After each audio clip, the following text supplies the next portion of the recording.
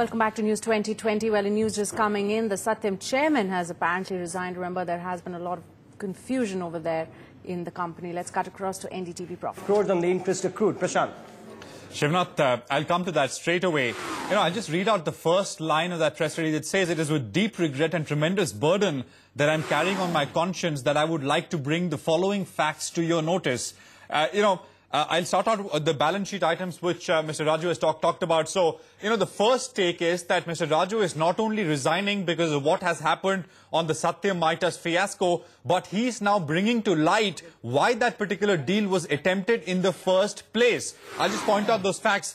It says the balance sheet as on September 30, 2008 carries, and I quote, inflated and non-existent cash and bank balances of 5,040 crores as against 5,361 crores as reflected in the books.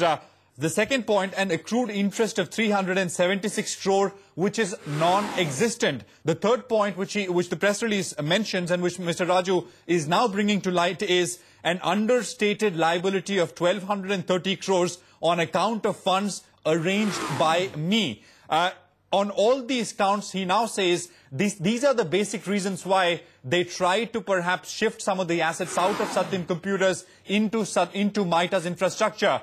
He's now pretty much, just to comprehensively make sense of all these numbers, he's now saying there was a gap between what was stated in the balance sheet and the real position of the company, which perhaps was in a much worse off shape purely because of the promoters themselves. And that is the reason why the Satyam Maytas transaction was proposed, but ultimately it was doomed as well. One more point which actually it says is that the balance sheet as on September 30th has an overstated debtors position of 490 crores.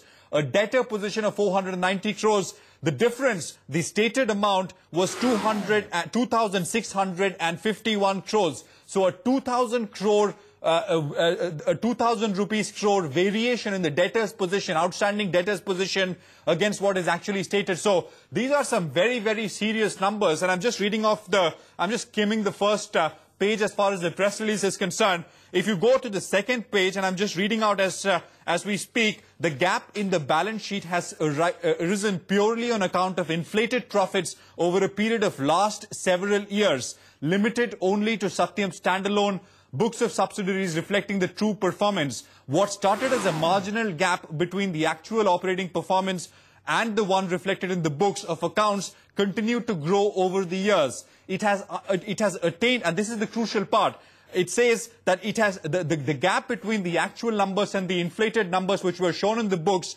has attained unmanageable proportions as the size of the operations grew. The differential in the real profits and the ones reflected in the books was further accentuated by the fact that the company had to carry additional resources and assets to justify higher level of operations, thereby significantly increasing the costs. Shivnath.